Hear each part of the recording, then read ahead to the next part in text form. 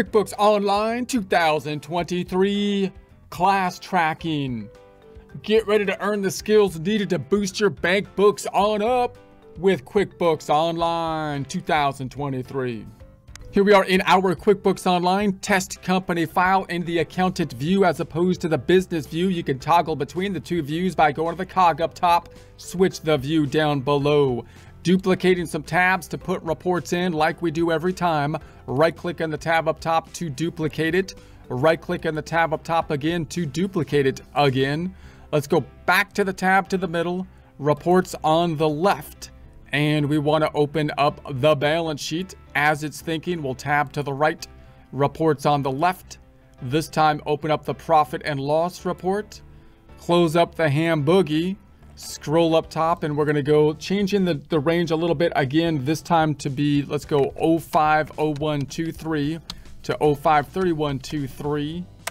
So we have some room to work within this month and run it. Nothing's in it thus far. That's what we're looking for.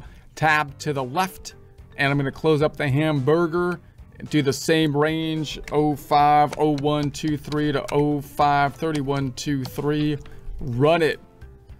Okay, go to the tab to the left. Now we want to focus more just simply on the support accounting instruction by clicking the link below, giving you a free month membership to all of the content on our website, broken out by category, further broken out by course. Each course then organized in a logical, reasonable fashion, making it much more easy to find what you need than can be done on a YouTube page. We also include added resources such as Excel practice problems, PDF files, and more, like QuickBooks backup files when applicable. So once again, click the link below for a free month membership to our website and all the content on it. The class tracking. So remember the order that the things came about. We first had the jobs, which were converted into sub-customers, and then we had the class tracking. So we'll focus in on the class tracking there.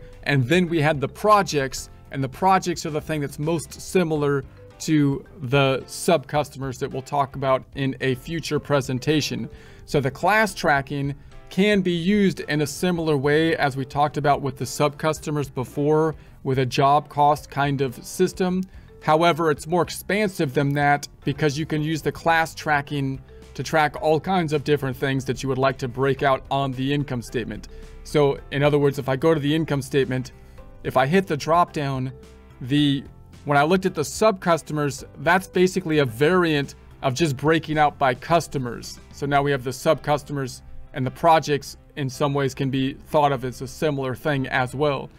But the classes give you a whole nother set of columns to break out by, which gives you a wide range of applications for the classes. So just to switch things up on the classes this time, we're going to imagine we're going to use them if we had a small business and we wanted to break out our personal books from the business books. So now I can assign every transaction to either being personal or business related, and I can break out my income statement by business income and expenses and personal income and expenses, possibly using the personal one for my tax preparation at the end of the year for the Schedule C. So let's go to the first tab. Let's just kind of review how to turn on the class tracking. It's up in the cog up top, noting that you only have class tracking if you're in the QuickBooks Pro Plus or above, and some of the functionality might get more sophisticated as you go above QuickBooks Pro Plus, such as the capacity to break out the balance sheet accounts in more detail, although you have some detail to break out the balance sheet accounts in the Pro Plus class tracking. So we're going to go into the accountant settings again, accountant settings, and then in the advanced area, advanced, we've got the categories, and then we have our two categories. So I'm going to turn off the location tracking because our major goal is to focus on the classes. However, note that the classes, if you were able to pick one option to break out your items by location or classes, you might still consider the use of the classes if they're not being used to do something else, because you have more sophisticated kind of options with the classes, and the classes, as we'll see, have more payroll compatibility that you may not have with the location tracking. So even if you're just trying to track by location, that's what you want to use the classes for. If you're not using the classes for something else, you might not use the location tracking, but the class tracking to do that. So then we have the warn me when a transaction isn't assigned a class. Now, if you use class tracking for many kind of options that you would want to use class tracking for, you would want to assign a class to every transaction. In other words, if I'm breaking stuff out between personal and business, I want to assign a class to every transaction as either personal or business. Usually, I don't have to. I could say everything that's not business is going to break out into personal as the default, but usually you want that double check of assigning everything to a class. And if it's not assigned to a class, then the class tracking gives you a nice indicator, because it'll have a whole column that says, hey, you didn't assign it to a class, and you can kind of fix it. But it'll give you this warning, so I'm going to check it off to give us the warning as well. And then if I hit the drop down here, you can assign one entire transaction, which could make things easier, or you can assign something to each row. Now, one of the benefits of class tracking is the ability to assign it to each row, but sometimes this first one would be easier. And if you're not breaking out a transaction between different classes, that might be a good way to go. So let's just test both of them out. I'm going to do this one, which is not the default one, to enter the entire transaction and take a look at what it looks like, and then we'll switch it up. So I'm going to save it and close this. Now, to sort your classes, you can go to the cog up top, and we can go to the lists. And we set up some classes before, so I'm going to go into the classes here. And let's go ahead and just delete these classes for now. I'm going to make them inactive. Going to make them inactive. Boom. Inactive. And inactive. And inactive. And then you could make your classes here, or you could, as you're entering data, add classes. So if I'm doing business and personal as a breakout, then I might say, okay, I'm just gonna have two classes. One is business. I might just call it B for business. And the second is gonna be personal. So I could say new here and call it P for personal. And basically now I just wanna have two columns on my income statement, business versus personal, right? So if I was to do that, then I can enter all of my transactions and break them out from business to personal by assigning a class to it. So if we go into the plus button here, let's see where the classes are located in an invoice form and expense form, starting with the expense form. So if I go into the expense form, you can see the classes are still breaking out line item by line item, even though I assigned it to the full transaction. But if I go to an invoice over here, plus button, invoice, then the class is up top at the top of the invoice, assigning one class for the entire invoice, not allowing us to break out line item by line item. We can change that option by changing the feature up top, but this might make it a little bit easier for the data input. So that's actually kind of lines up to what most likely happens in a lot of scenarios. So in our case, if we're breaking things out from business to personal, we might have expenses that we need to break out between business and personal. It's less likely we're going to have income. The income's going to be either business or personal, right? So if I go to the plus button up top, and let's add an expense, for example, and let's add a new vendor. Let's just call it vendor 2. Vendor 2. Sounds like a Star Wars planet or something. Vendor 2. Let's make it as of 05, 01, 23 to put it in our area, in our range. And let's just make the category like utilities. And let's say it was for 400, and we're going to say the class is business with a B, because we said a B for business, and then utilities that we're going to break out the same bill for 200 to personal, and that's for P for personal. And that comes out to a $600 total. What's this going to do? Decrease the checking account by 600, and then increase the utilities expense by 600, but break it out by column, 400, 200 for B and P classes. Now note, I could have set up and said, hey, look, I'm just going to say the utilities part that's business related, I'll make a business class, and then I'm not going to make a class other than business, and it'll just put everything else into unclassified, which is personal. But usually when you use classes, you would like to assign a class to every transaction, because then it'll give you an indication. If you just forgot to give a class, it'll give you a column to show you that. So let's check it out. I'll say save it and close that. If I go to my balance sheet and run it, now we have a decrease to the checking account. If I run this by class, hitting the drop down to the left, classes, and run it, now it's got our breakout by classes, and I deleted these ones. It's still pulling them in, but in any case, it's not breaking out that 600 because we were still able to assign it line item by line item. So that's kind of a one, you can think of it as kind of a detriment in the classes versus location tracking, which might break out location tracking if it only allows you to assign one location per transaction on the expense side of things. But on the income statement, tab into the right, running it, now we've got our expense of the 600. If I break that out by class, this is where the classes are kind of made for. This is where they shine. You've got B and then you've got P on the utilities, which is perfect. So now I can kind of track my business versus personal expenses. If I didn't assign a class, if I go back into this and I said, what if I didn't assign a class? Let's say I just didn't put one here, and then save and close. Notice I get an error because I told QuickBooks to give me that error. So I'm going to say, are you sure? I'm going to say, let's say I skip the error, and then I go into here. Now it's been put into not specified. So notice you could do that. You could say, I just need one class, which is going to be business, and everything that's not business is going to default to not specified. It's easier, but it's not really easier because you're still going to have to assign everything to business or not to anything. And you don't get this double check of using the not specified column as a check that you didn't properly allocate something.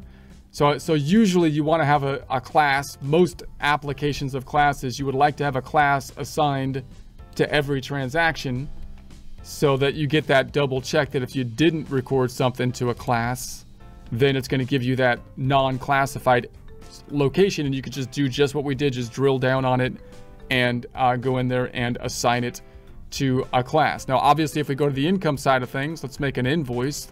Usually the invoice would just be for business, right? Now you could have a situation where you have like W-2 income, which you might put on the personal side, and then your other income, which would be invoices and whatnot, which would be business. But usually you're going to assign the entire transaction to one side or the other. You're not going to be breaking it out, and therefore this line item saying I just want you to assign it to business is quite nice.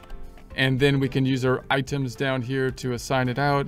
Let's just say it was, hours, and let's say we charge, $5,000 just to put something in there. Increase accounts receivable. The other side going to what this is driven to, which I think is going to be service items, and then the class is going to be assigned to business. So accounts receivable goes up. Other side income, assigning it to B for business for the entire thing.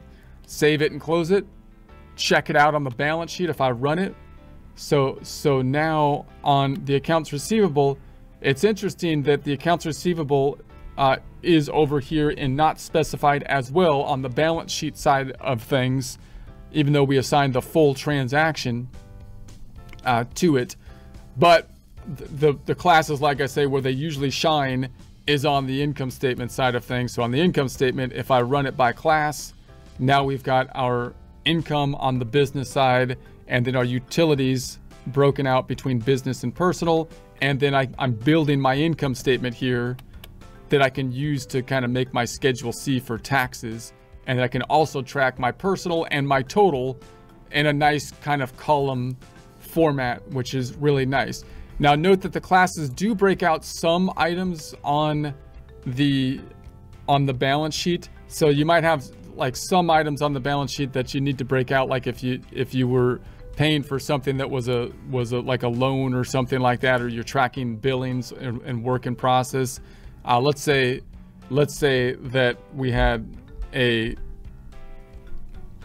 let's make it expense form. And let's say that it's going to be decreasing the checking account. Let's say call it vendor 2 again. But instead of going to utilities, it's going to go to like a loans payable or something. Loans payable. And I'm going to set that up as an asset account. So it's going to be, I'm sorry, a liability account. It's going to be other current liability, loan payable. That's what we want. So now it's not going to the income statement. So this is going to decrease the checking account because it's an expense form. But the other side is going to a liability account, and I'm going to assign it to business. And save and close it.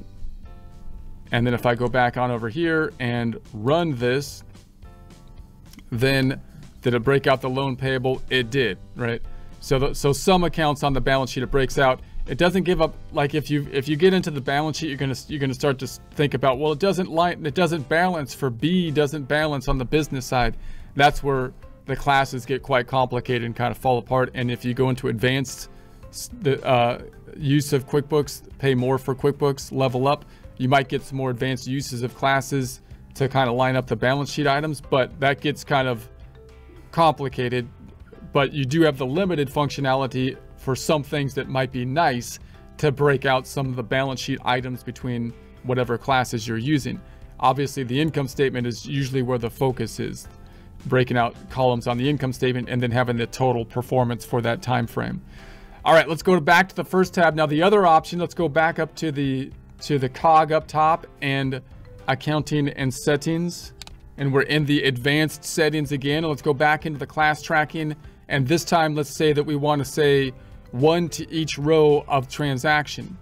So that's like the default now. So we're going to go back to the default and we can turn off the warning and save it.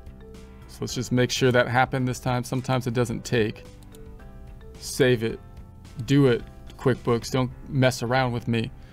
All right. So then we're going to say, let's go. Now if I go to an expense form, looks pretty much the same because you got the classes that were broken out by line item. But the invoice form now, if I go into my invoice, then now we've got the classes by line item instead of up top where we had the classes. Now in our scenario, it's less likely that we're going to have an invoice that we're going to send out partially for personal versus business, right? So the other kind of setup worked fine for us, but you can imagine situations where you have an invoice possibly that you need to assign out the income to different departments or whatever you're using the class tracking for.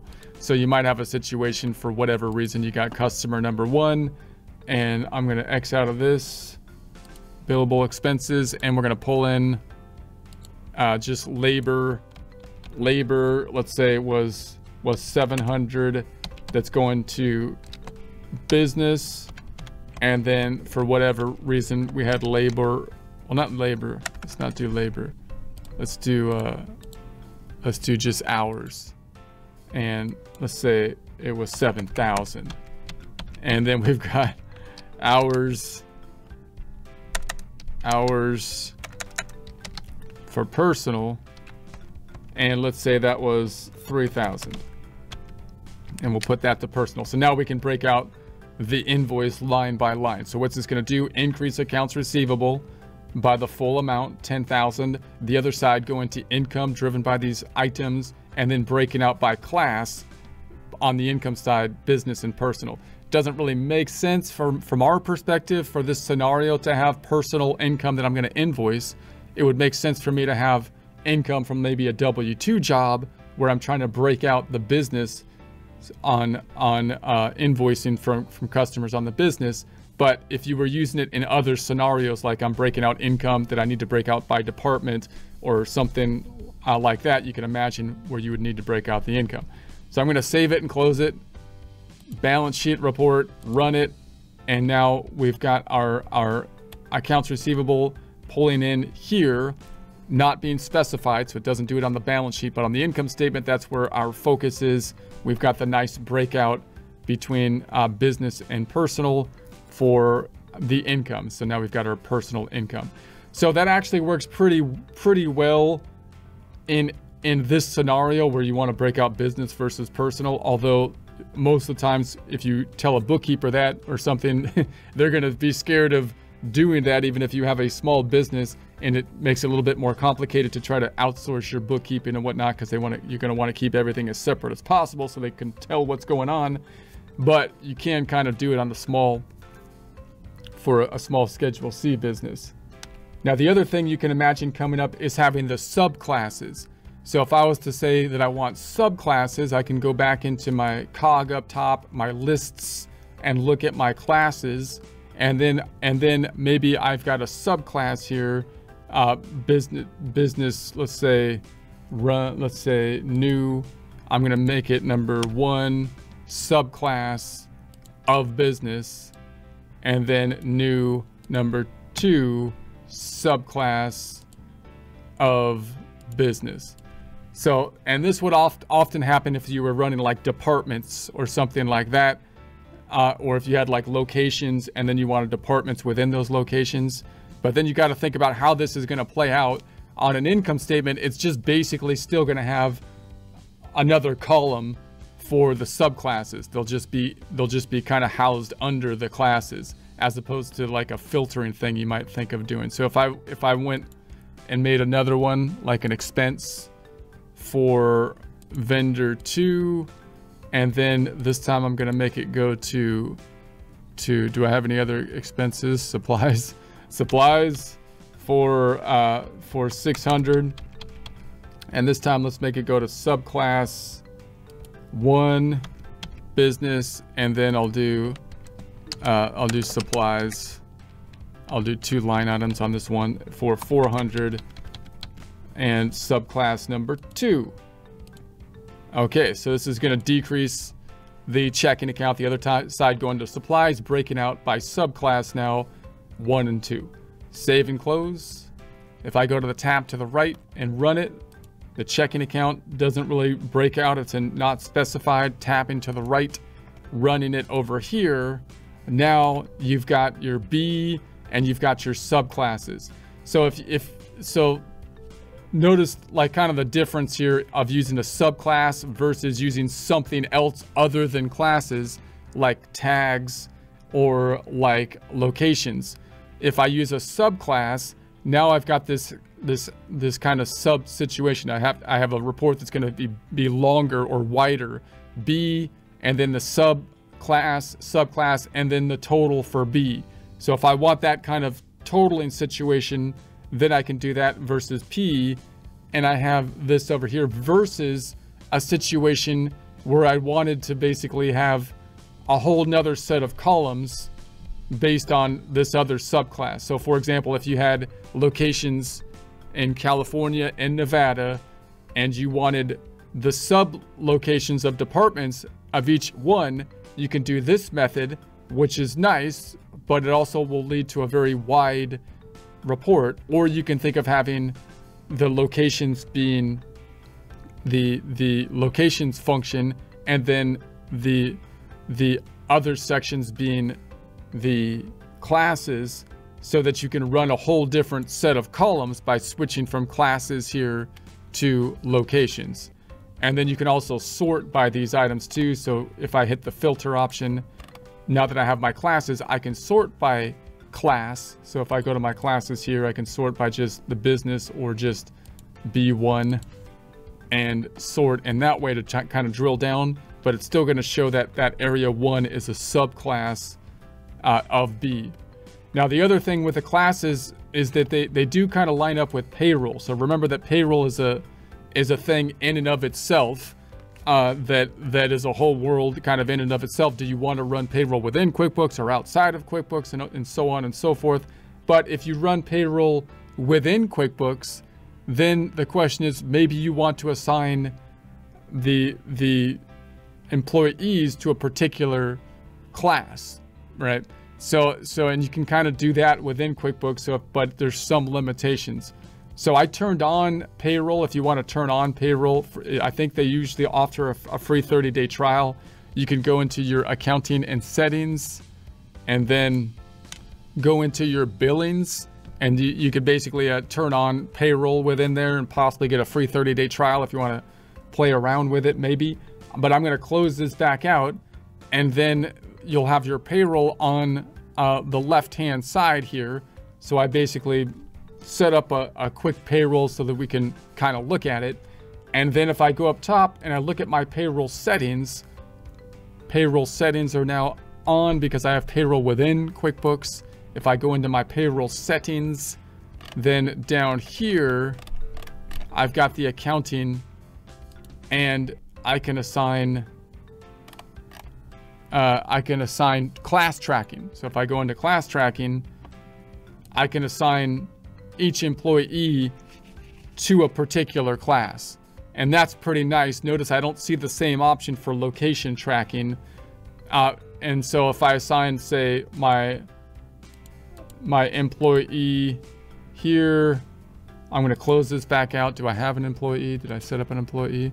If I go down to payroll and go to my employees,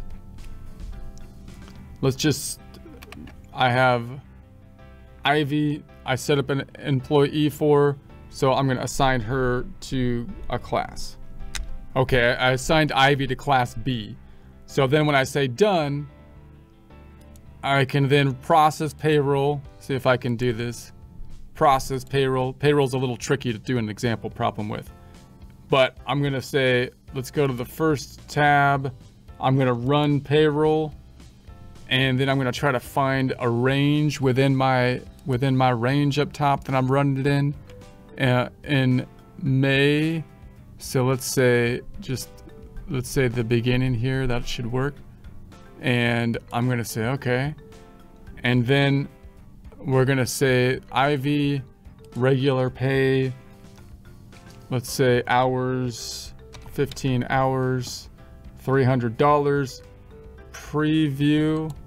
Let's do it and submit. Boom. And then let's do 1005. Finish. And just to see it pull over. Now, if I go to my balance sheet, then it's going to be decrease in the checking account, and that's not breaking out. But on the income statement, if I run it on the income statement, now I've got my payroll that's running through assigned to business as opposed to personal.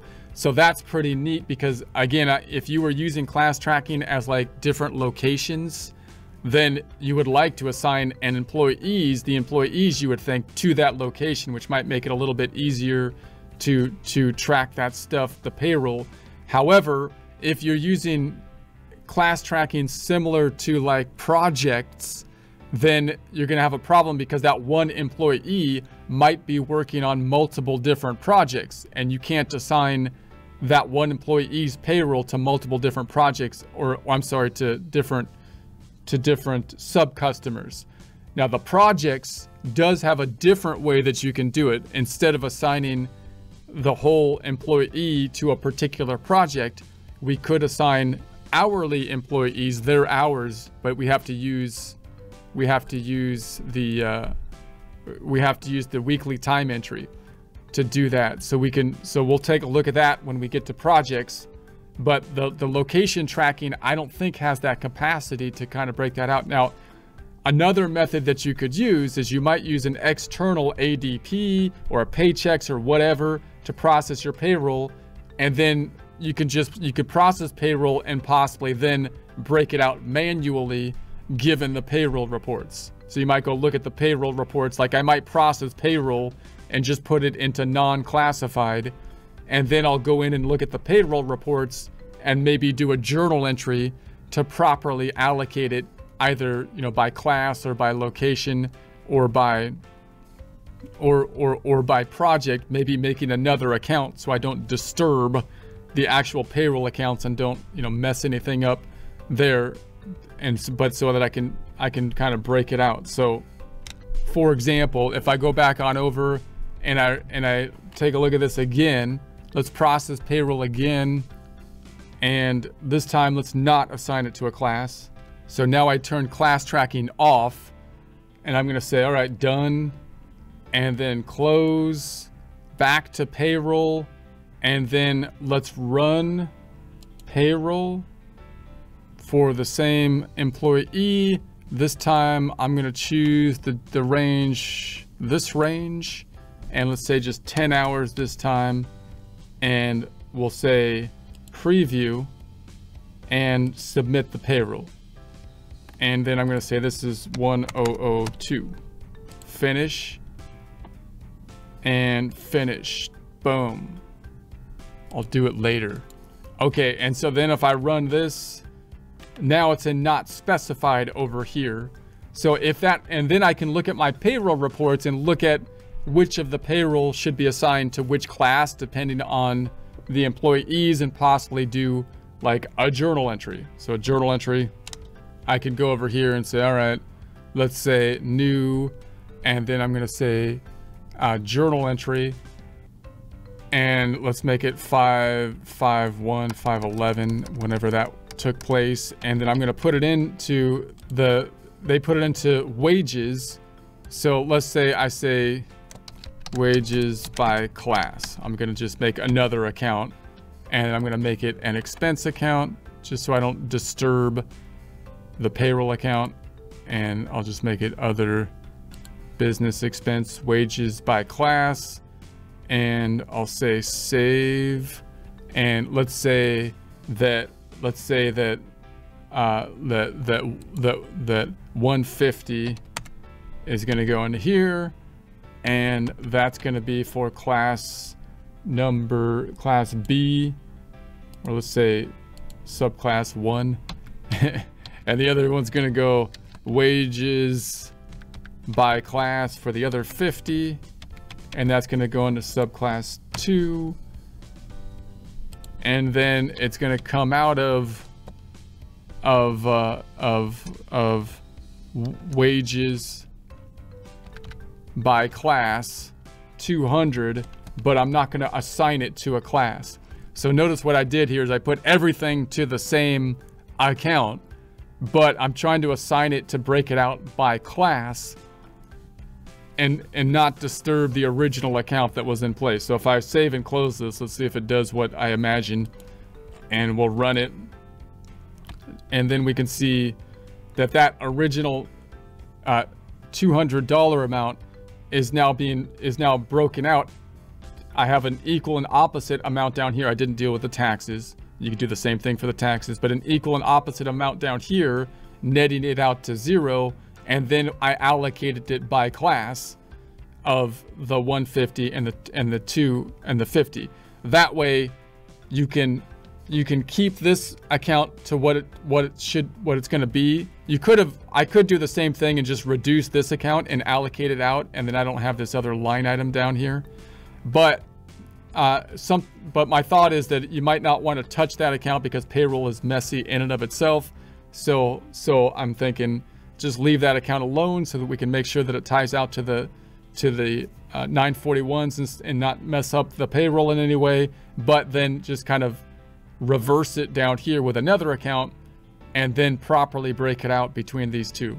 I don't think if you did delete this account itself, it's probably not a big deal. But again, if you have a problem with payroll, oftentimes you want to drill down on this account and look at all the activity, which could be complex in and of itself. And if you have journal entries there pulling the money out, I would recommend leaving it alone and just making another account and then breaking it out. And that's a nice little workaround. And then you can process the payroll and then reassign it to another account, break it out by class or by location or whatever you need to do, and possibly break out cost of goods sold component or job costing kind of stuff as well. So that's basically the classes.